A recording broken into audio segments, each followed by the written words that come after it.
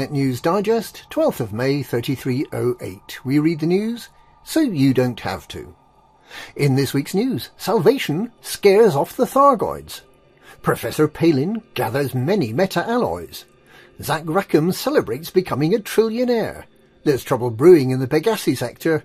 And we have a prediction for a day-long planetary collision happening this weekend.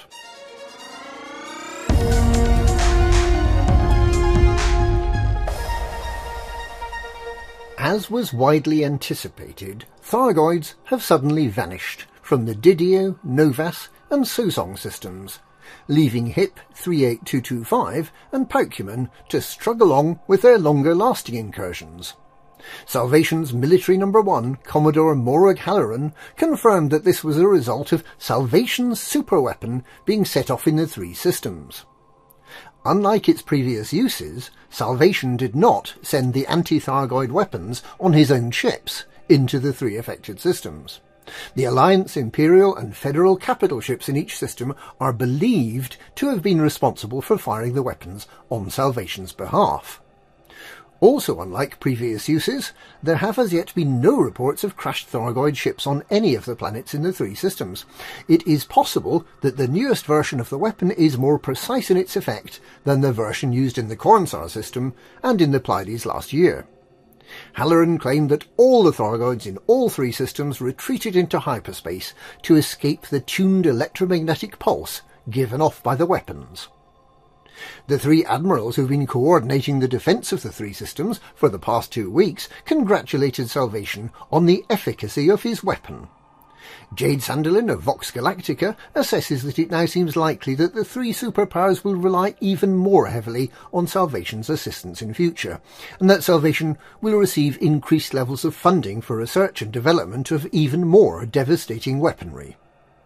Those who assisted in fighting off Thargoids and who turned in their combat bonds at Plymouth Howl in the Changier system, Nuslane Volhard settlement in the Zlota system, and Sturkau Orbital in the Lessheimer system can now claim their additional cash reward. Thargoids continue to infest HIP 38225 and Paukuman, which are presumably less glamorous and newsworthy. In related news, long-term Thargoid researcher Professor Ishmael Palin is said to be delighted with the meta-alloys supplied to him as part of his new research program into the biomechanical nature of Thargoid technology. He has authorised the release of high-capacity corrosion-resistant cargo racks to the top participants in the appeal, and these can allegedly be collected from James Snedden Starport in the Morton Mart system. Palin has previously hinted that these racks will be useful during the second phase of his research programme, which apparently has the backing of the three superpowers. Palin's original research programme into Thargoid sensors, or unknown artefacts as they were then known, terminated abruptly after interference by the Federation and other unnamed adversaries, so it's encouraging to see him returning to Thargoid research.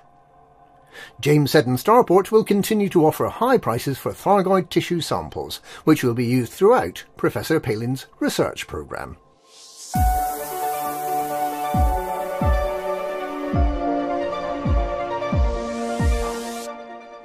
Presidential non-candidate Zachary Rackham has bought Orbis starport fabricator Kavanagh space frames.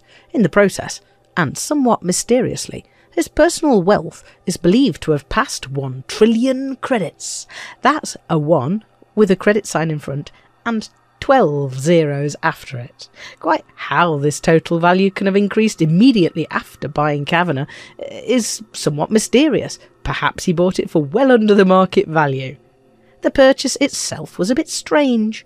Rackham has been negotiating with the Kavanagh Board of Investors for years and never seemed anywhere close to making the deal. And now, suddenly, they've caved and sold the company out. In line with Rackham's business practice, Kavanagh Space Frames will henceforth be known as Rackham Space Frames. CEO Susanna Haynes put a positive spin on the purchase, suggesting that the improved financial stability that an ex-pirate like Rackham can offer may help improve efficiency in the manufacturing process. In celebration of the takeover and of his first trillion credits, Rackham has invited a wide selection of guests from all over the Federation to Beta Hydri to celebrate, in what is expected to be a highly lavish week-long party at the top of his skyscraper, Rackham Spire. Obscenely large quantities of Apavietiae, Geracium gueus beer, Panta prayer sticks, Uzayan tree grubs and a league of fireworks are expected to be consumed or set fire to. Independent pilots are invited to supply these rare goods to Edmondson High in Beta Hydri. Rackham has arranged for all those taking part to receive temporary permits to the system to make delivery easier. The Federal Times suggests that, suspicious though the purchase may be, it can only provide Rackham with an immense boost as an undeclared presidential candidate. Rackham's space frames, as it is now, has played a huge part in the colonisation of space and will lend a gravitas to the potential candidate should he choose to take on Hudson and Winters and stand to become an independent president in 3309. And with Rackham whining and dining some of the Federation's top politicians, publicists and press barons, he may well be sounding out those who might form the core of his election team.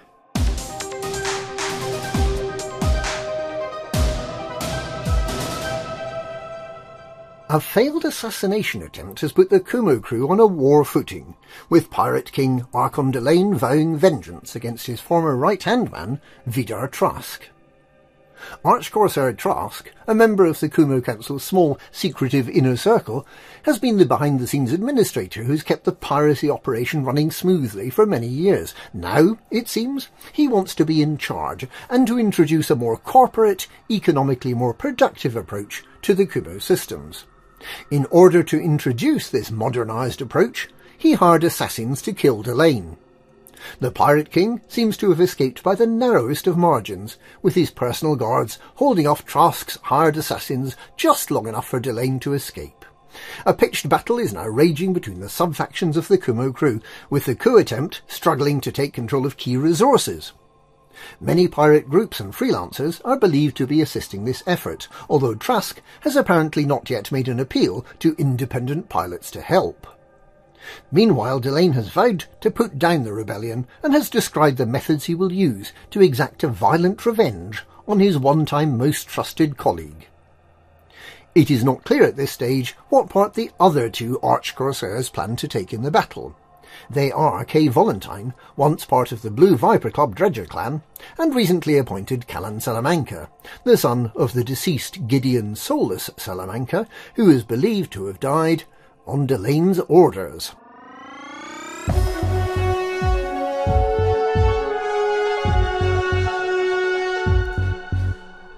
A very, very slow collision between two ice worlds is confidently predicted by canon scientist Commander LCU No Fool Like One, way out in the Pryake PX-XC3-1 system.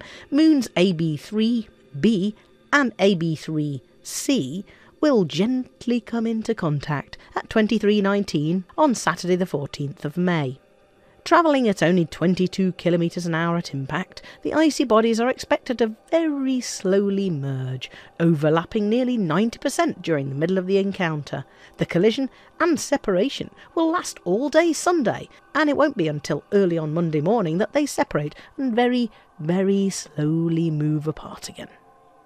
Potential scientists are reminded of two important caveats. Firstly, the collision has been predicted using an astrolabe and a set of divining rods, but it has not yet been observed, so it is possible this event may be something of a damp squib. Secondly, doing science on the surface of a moon that is colliding with another moon carries with it certain risks. Finding oneself wearing a moon as a hat, or indeed finding oneself inside a moon, which can easily happen, is often found to be fatal. If you choose to visit this exciting phenomenon, be aware that you may die, and, depending on the circumstances of your death and the location of your active ship, you may find yourself transported some distance by the so-called rescue rangers. And that's this week's Galnet News. Galnet News, we read the news so you don't have to.